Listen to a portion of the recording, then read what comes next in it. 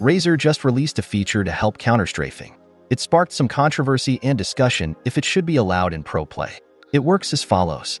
By default, counter-strafing while still holding down the initial strafe key results in you stopping slowly. You exert the same speed in both directions, which is equal to simply releasing the initial strafe key. So if you don't release the initial strafe key the moment you counter-strafe, you will take more time to stop and be accurate.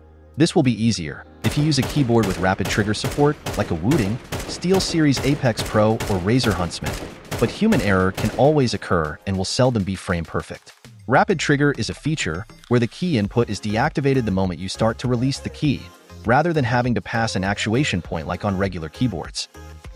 Razer's new feature called Snap-Tap will now automatically deactivate the initial strafe key as soon as you start to counter-strafe, regardless if you're still pressing it or not. This will make every counter-strafe frame perfect and remove human error.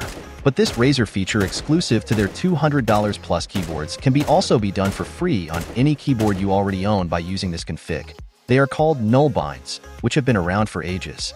I rewrote the config, so it makes use of d-subticked movement binds as well.